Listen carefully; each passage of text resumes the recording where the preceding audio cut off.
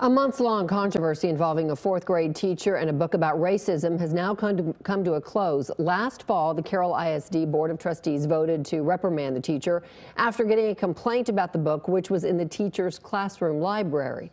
Today, both Carroll ISD and the teacher came to the agreement during a hearing. Fox 4's Lynn Wynn has been following the developments and joins us now live. Lynn.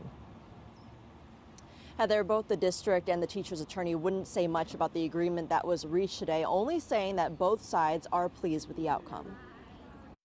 It's been an interesting and difficult process. Closing the chapter on a months-long issue involving fourth-grade teacher Ricky Farah and a book on racism in her classroom library at Johnson Elementary School in Southlake.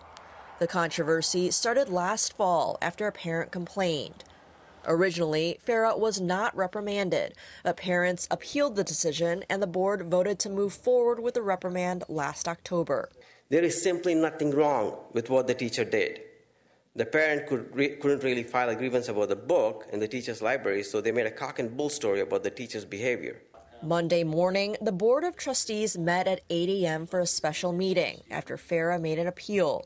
In complaints filed, Farah claims she was never interviewed at any level of the grievance process, and the board violated board policy and school laws in the state of Texas. Many parents who were able to make the early Monday morning meeting spoke supporting the teacher. Just as a board of non-medical professionals should not reprimand a doctor's medical decisions, a school board, particularly one dominated by individuals who do not value educators, should not be allowed to reprimand a teacher. One speaker also calling the board's vote to reprimand an overreach of power. The board seemingly acknowledging the issue in a formal statement during Monday morning's meeting.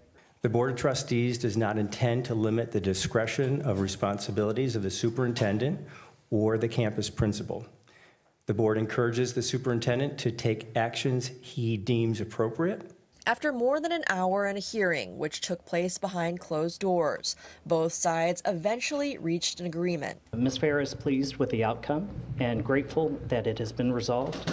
She loves this community and her students and looks forward to continued success in the classroom. While Farah herself didn't speak at the open meeting, she did hug her supporters before heading back to the classroom.